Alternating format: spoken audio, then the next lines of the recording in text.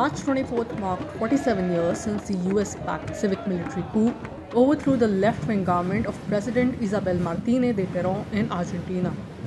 The coup installed the bloodiest dictatorship in the history of the country.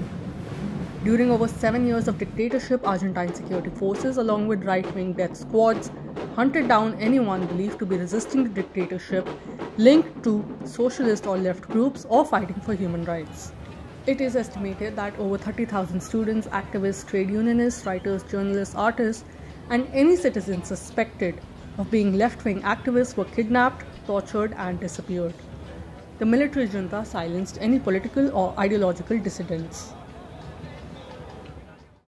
This is Zoe Alexandra from People's Dispatch. We're here in Plaza de Mayo in Buenos Aires, Argentina. There's tens of thousands of people marching on the streets today from trade unions, left political parties, human rights organizations, and they're all out here to remember the 47th anniversary since the coup d'etat in Argentina, which installed the military dictatorship.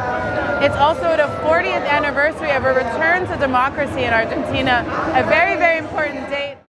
For over 3 decades, every year on March 24th, hundreds of thousands of citizens, relatives of the disappeared people, members of social movements, human rights organizations, and left-wing political parties marched to the Plaza de Mayo in the capital Buenos Aires to commemorate the victims of the last dictatorship and demand justice for the crimes against humanity committed by the state during that period.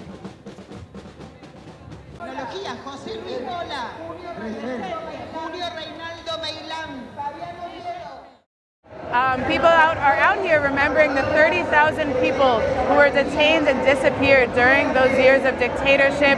It's a very solemn day, but it's also a day of celebrating the resistance of the Argentinian people, not only to defeat the military dictatorship, but also in the constant exercise of memory, of remembering those who fought against the dictatorship, of remembering those who were lost, who were disappeared, whose families are still searching for the truth of what happened to them.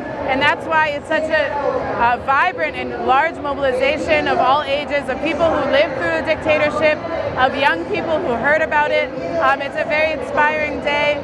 Different speeches are being made by different human rights activists, by the mothers and the grandmothers of the Plaza de Mayo, who tirelessly fought for the truth, who tirelessly fought to find out what happened to their loved ones during those dark days. Thank you so much.